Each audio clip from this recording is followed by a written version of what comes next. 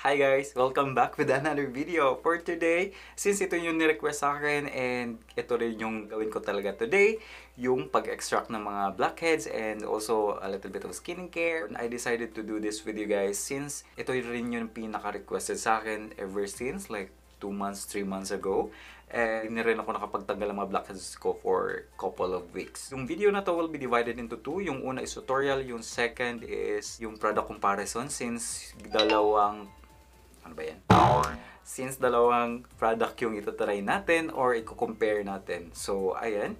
Bear with me kasi medyo mahaba-haba yung video na to. And kung sensitive ka sa mga ganitong bagay like yung mga blackheads, extraction, something like that, you can skip this video. Pero kung interested ka naman, you can stay and watch everything para hindi na kayo bumili pa ng mga kung ano ng mga bagay. You're gonna waste too much money kung hindi kayo manood ng mga review. So, for today, yung itatry natin is etong product na to. And the other one is ito.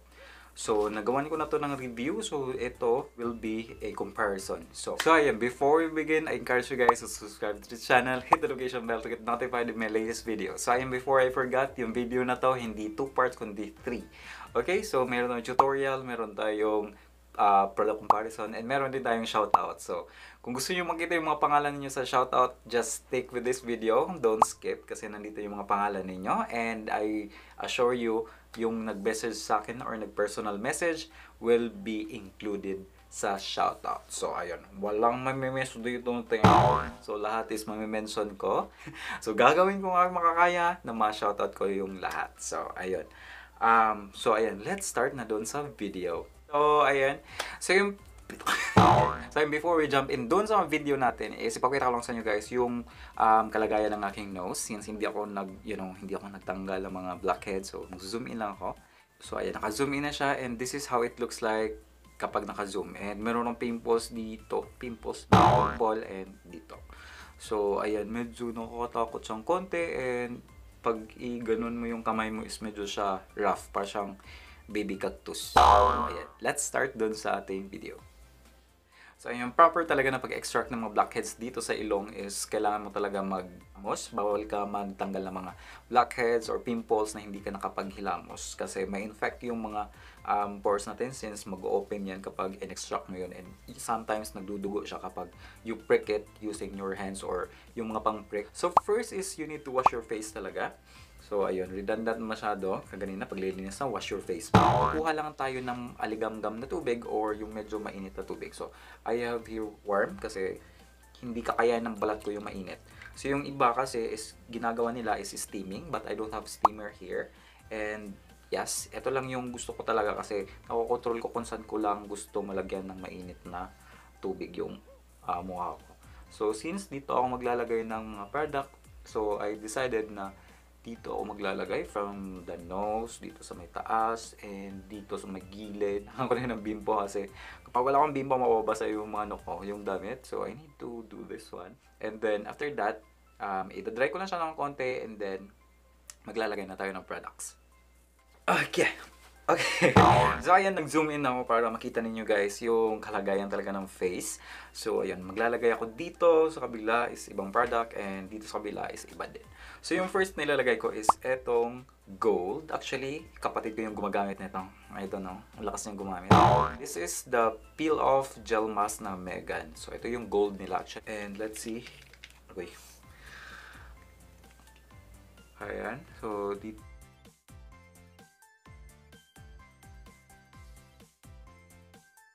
Kung interested pala kayo manood nung review ko about this one, just check this video.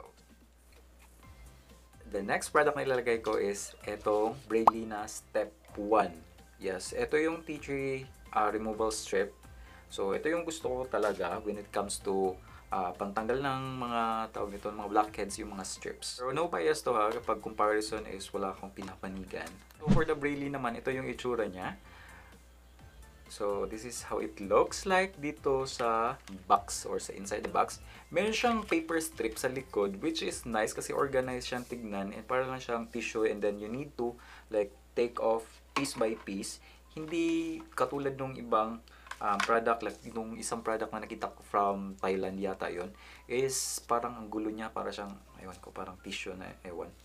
So, eto set aside muna natin and let's put some product dito sa ilong. So, yung product niya is this one. Ayan. So, para siyang Q-Tex actually. Ayan, ha. So, close up lang tayo para makita ninyo. And maglalagay tayo dito ng product sa ilong.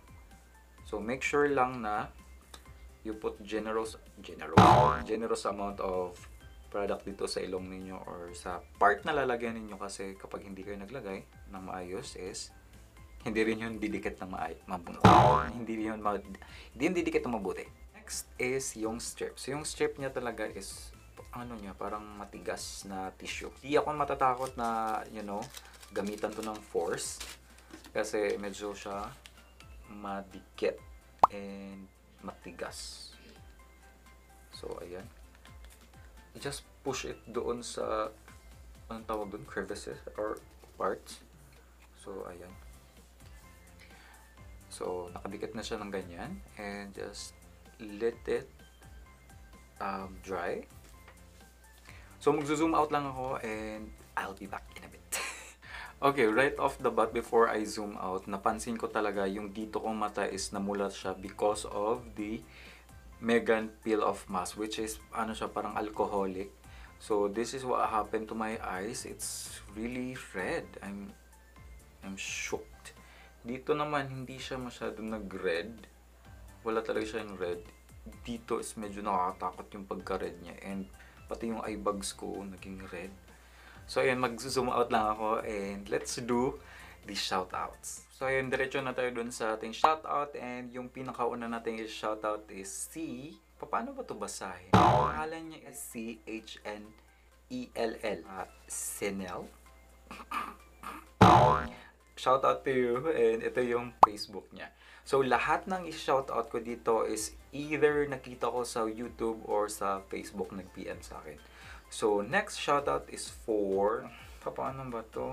Basahin. Si Dungkoy. So, ito yung Facebook niya. Shoutout to you. So, next is si Chiad. Cheat? Oh my God, I'm so dumb. So, ayun. Next is si Rico Yan. Hello, Rico Yan. Ayan, shoutout to you. And this is his Facebook. Check him out kung gusto nyo. And next one is si Alfie. So, ayan, si Alfie. Check him out. So, next is si Dominic. Ito yung Facebook ni Dominic. Just check him out. Natin i-shoutout si Paige. So, this is Paige.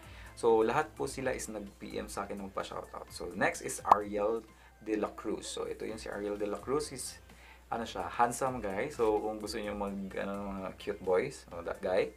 So, next one is si Gail. So, si Gail is a makeup artist. So, check him out.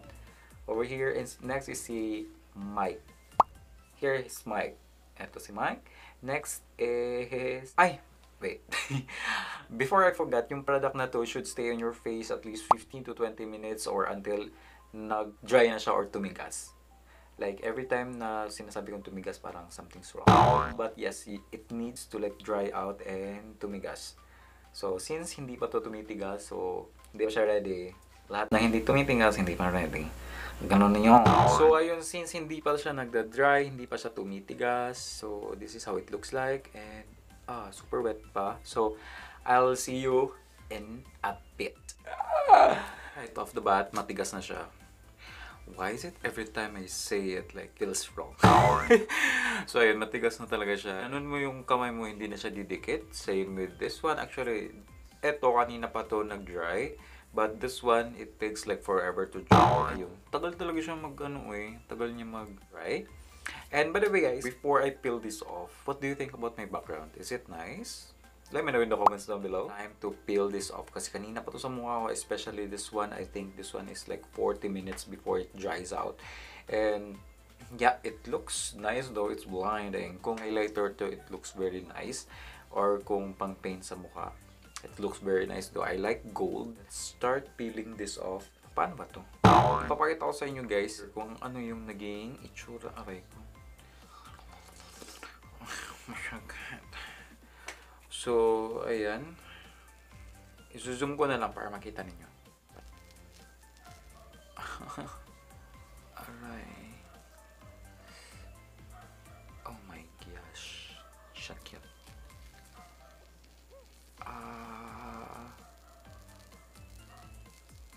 Ouch. Shakit. Ouch. So, this is how it looks like. Ayan. Doon nakakuha ng mga blackheads actually. Pero, okay naman. I don't have any complaint about that product kasi, ewan ko, actually masakit siya sa mukha. So, next is ito. Pasensyahan nyo na yung mga aso. Medyo maingay. Aray. Aray. Ouch. Oh my god. So, this is how it looks like dito sa isa. I hope it shows. So, ayan, nakita nyo ba? See? Yan yung parang spike. Yan yung yung mga blackheads and whiteheads. So and what do you think about these two products? Is it a wow or is it a now? So, pakita ko siya sa inyo guys kung ano talaga yung naging itsura niya. Isa-isa. Hello. So, ito yung sa gold. This is what it looks like. So, ayan. Ayan. That's how it looks like doon sa gold na from Megan Peel-Off Mask. So, this is how it looks like doon sa Breylee. And, yep. You see that. Yung, see. Pag igagalaw ko siya dito, parang may mga spikes. After we peel off yung natin, yung nose strips or nose pack sa ating face, yung last part natin or yung pinaka-crucial din kasi since na-open na lahat yung mga pores is we need to close it again after we take it off. So, we need ice cold water for that. So, I have here a small bucket of ice. And then, you need to get cotton. Cotton para sa face mo. Here cotton and just dip it doon sa skin mo just to clean yung napaglagyan natin ng mga nose pack or nose strips. So, yung final thoughts about this two is for me ito yung the best for me. So, magkano ba ito? So, this one, I got it from PR. So, ayan, PR po ito. Pero, wala akong kailangan patunayan kasi, this is a channel na review. And yes, pawang katotohanan lang tayo dito. And all honesty, maganda talaga siya. I like it. Very hygienic, very matipid, and very effective for me. This one, what I think about this, actually, maybe this one is good for our skin types or talagang yung open talaga yung pores, something. So, ayan, ako naman, I keep on like using skincare. So, siguro medyo mishikip yung pores ko for this type of product. So, ayun, maybe for some people it works on them. Is it a waste of money? No, it's not really a waste of money for me. So, this one is a experience and this one is for usage talaga to. Ito is, parang, alam mo yun, parang experience na, okay, gold, we need to try that one. So, ito talaga is yung like Z-bombs. And also guys, kung meron ba kayong mga video request something. And kung may nalimutan ako i-shoutout, just let me know in the comments down below para ma-shoutout ko kayo by my next video. So, ayan, I keep on doing this kasi yung bangs ko sa mata ko. So, mashake. So, ayan guys, I love you guys again. Yes, of course. So, I love you guys. I'll see you next time.